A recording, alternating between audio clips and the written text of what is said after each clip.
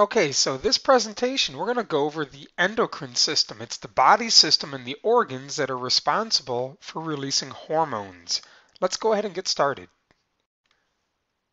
So as I start out on the endocrine system, for now I can just say that it helps to control growth, helps control our development, and our ability to respond to the environment. One thing you can see from the picture is that the glands or the organs are physically disconnected. It's not like this picture right here of the digestive system where the esophagus connects to the stomach connects to the small intestine. It's not like that. When we look at the endocrine system, the glands are physically disconnected. The glands, again, are the major organs of the endocrine system. And glands ultimately release hormones. You've probably heard of adrenaline, the hormone called adrenaline. Well, that's the hormone released by the adrenal glands. So all glands release hormones, and hormones are the chemical signals that move throughout our blood. And so our endocrine system releases hormones that travel through our blood and ultimately will end up at a target cell. And the hormones will direct that target cell to respond in some kind of way depending on the hormone. So hormones ultimately attach to a receptor that's found on a target cell. So here comes a hormone and it just attached to this receptor. See how the triangular shaped pieces fit? Well, this target cell, now that it's received the hormone, this target cell will be stimulated to producing various proteins that the cell needs. So we'll talk more about these in just a moment, but ultimately there are two categories of hormones that I want to mention: steroid hormones and non-steroid hormones. So the first category of hormones I want to mention are called steroid hormones. And one thing I want to mention is that steroid hormones are naturally produced by the body. And in my animation here, we have a secreting cell secreting or releasing steroid hormones into the blood. Well, let's follow those hormones and see where they're going. So when we look at where are those steroid hormones going, in my animation you can see the steroid hormone is bouncing off of a non-target cell receptor. The receptor has a triangular shape to it, and my steroid hormone in the animation is more round. So hormones don't match to every cell. Hormones match to very specific cells. And in this case, a steroid hormone is going to attach to a receptor that's actually located inside the cell. So steroid hormones can actually pass through the phospholipid bilayer, and that's what you just see happening. And so the steroid hormone is attached to a receptor inside the target cell. The receptor and the steroid hormone will go into the nucleus, which will start a bunch of chemical reactions and allow this target cell, it'll stimulate the target cell to producing proteins that are needed by the body. So the other category of hormones are called the non-steroid hormones. And just like the steroid hormones, non-steroid hormones are naturally produced by the body. And so the animation looks very much the same so far. I have a secreting cell. The word secreting means to release. I have a secreting cell here releasing non-steroid hormones into the blood. Well, let's see where they go. So when we follow the non-steroid hormone, we're going to see in a moment that it's going to attach to a receptor on the surface of the target cell, and here it comes. So the non-steroid hormone has attached to a receptor on the surface of the target cell. The non-steroid hormone never actually does enter the cell. What the non-steroid hormone does is that it initiates a series of chemical reactions. For instance, chemical reaction A will be triggered, which leads to chemical reaction B, which leads to chemical reaction C, and the products eventually make their way into the nucleus, and the products will activate genes in the nucleus, which will cause the target cell to send out and create a bunch of proteins. So the end result is kind of the same in that non-steroid hormones as well as steroid hormones trigger the target cells into making proteins. So now I want to start going over the major glands of the endocrine system. And let's start with the hypothalamus. It's in the brain and it releases hormones that will stimulate the pituitary gland, which is just beneath it.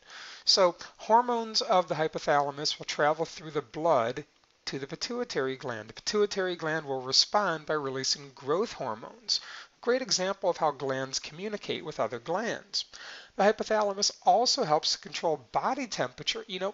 The picture shows a thermostat on a wall at someone's house set for 98.6 degrees. That's about the average body temperature. And if we get too hot or too cold, the hypothalamus will respond by releasing hormones that will cause us to shiver when we're cold or sweat when we're too hot. So the hypothalamus is often kind of called the thermostat of the body. The next gland I want to mention is a great example of glands having more than one job. The pituitary gland, for instance, regulates water levels in the blood. If our blood becomes too thick, it's really hard to pump.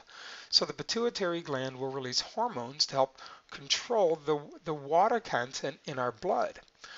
Another function of the pituitary gland is to release growth hormones, which stimulate cell division and causes our cells to just physically grow larger. And this is important as we hit the puberty years of our life and then enter into the adulthood years of our life. So that's about the hypothalamus will send signals to the pituitary gland, and the pituitary gland will respond by releasing growth hormones. So the next gland I want to mention is in our throat area called the thyroid. And like most glands, it has a role to play in many processes. One important process is to help in our metabolism and our digestion of food. There's a couple hormones called the T3 hormone and the T4 hormone. And these hormones help to control our metabolism and adjust our rate of digestion. One that's not mentioned, there's a hormone called calcitonin, which helps to lower calcium that's in our blood if our calcium levels get too high. There's another hormone called the parathyroid hormone that helps to raise calcium in our blood if our calcium levels are too low. So again, a great example of how a gland has more than one purpose. So as we work our way down, we come to the chest area, and there's a gland called the thymus. And the function of the thymus is to release hormones to help white blood cells mature to fight infection. Specifically, type of white blood cells called T cells. And T cells are very important in the fighting off of bacteria and viruses and pathogens. And the thymus will release a hormone called thymosin, and thymosin helps, again, these T cells to mature in order to fight infection. So the next gland I want to mention is called the pancreas, and I hope you have a general idea that the pancreas helps to control the glucose levels or the sugar levels that are found in our blood. After meals, the amount of sugar in our blood rises, and so the pancreas will respond by releasing a hormone called insulin to bring the level of sugar or the level of glucose back to a normal level. Well, if there's ever times when our blood sugar is too low, then the pancreas will respond by releasing a hormone called glucagon, which will raise the sugar level back up to its normal level. Let's look at these two in a little more detail.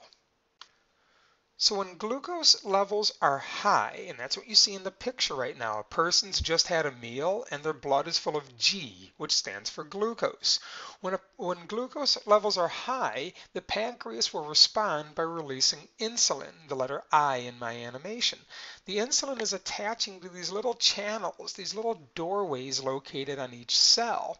And when the cell channels receive the insulin, watch what happens next. The insulin causes those channels to open, and I hope you can predict what's going to happen now that the channels are open. Now that the channels have opened, the glucose simply diffuses from a high concentration to a low concentration into the cells. That reduces or lowers the amount of sugar that's in the blood to a normal level. So the pancreas helped to control this by releasing insulin. What about the opposite when glucose levels are too low? Well, here's a picture of our liver.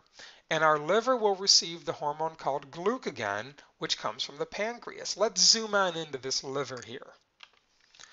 And here's a few cells of the liver, and the cells are receiving glucagon, which came from the pancreas. These cells of the liver, they're going to respond by releasing stored amounts of glucose into the blood. That will bring the low level back up to normal.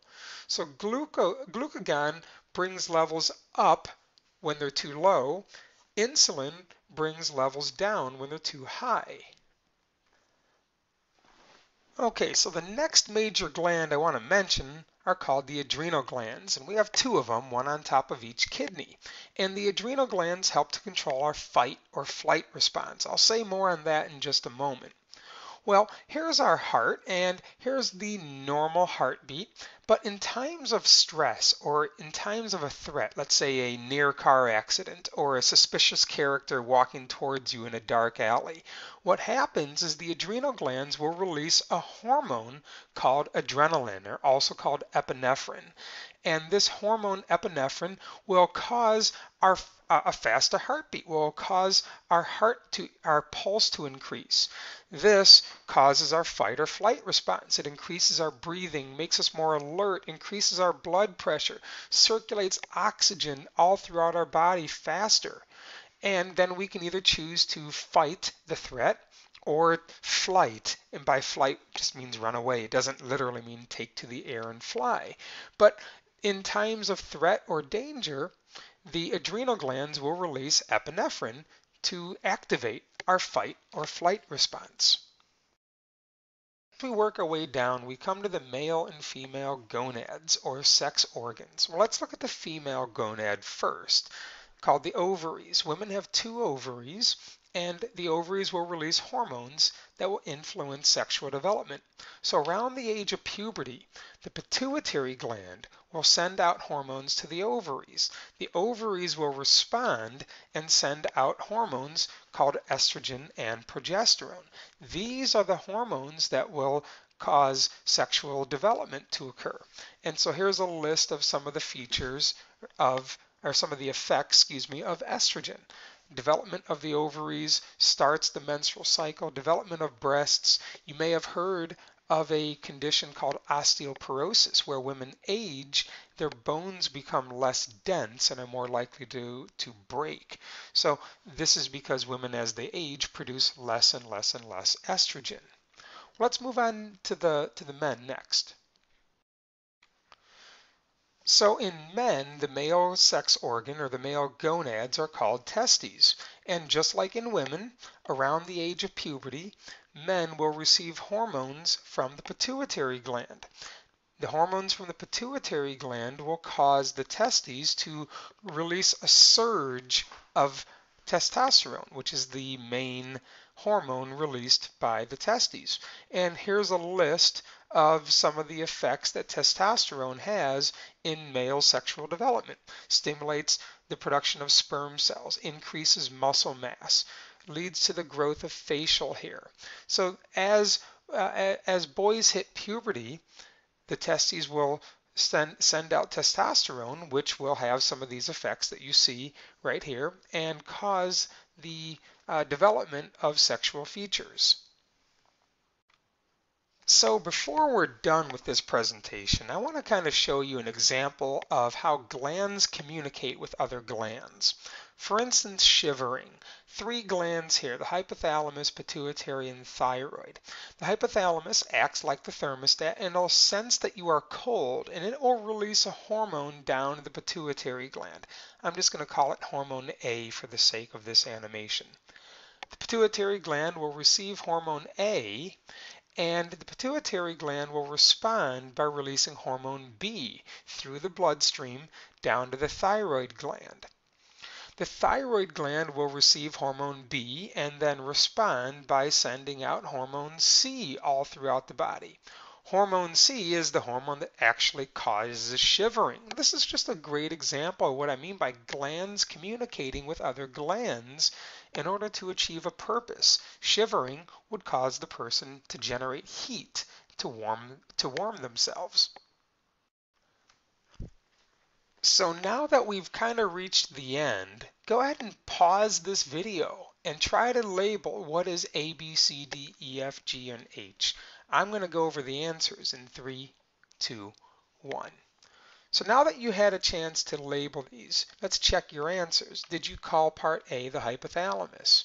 Part B, the pituitary gland? Part C, the thyroid gland? Part D, the thymus? Part E, the adrenal glands? Part F, the pancreas? Part G, the ovaries? And part H, the testes. Let's move on to the next group of questions. Just like a moment ago, pause the video and try to answer these 9 questions right here. Let's see how much you've learned. I'm going to go over the answers in 3, 2, 1. So which gland releases growth hormone? I hope you said that's the pituitary gland. Which one controls the water level in the blood? Well, that's the pituitary gland as well. Which one increases our alertness via the fight or flight response? Well, that's the adrenal glands. Which one controls the level of sugar in our blood? Well, that would be the pancreas. Which one controls the level of calcium in the blood? That would be the thyroid gland. Which one releases glucagon? That would be the pancreas again. Which one helps to develop white blood cells? Well, that would be the thymus. Which one releases the hormone called epinephrine? That would be the adrenal glands. Epinephrine is also called adrenaline. And which one helps to control our metabolism? That would be the thyroid gland. Well, I hope you found this video helpful. Here's a practice quiz that you can try again at home. Pause the video, try to answer these questions. If you're in my biology class, I'd be happy to check your answers before school or after school one day. So go ahead and pause the video. Good luck.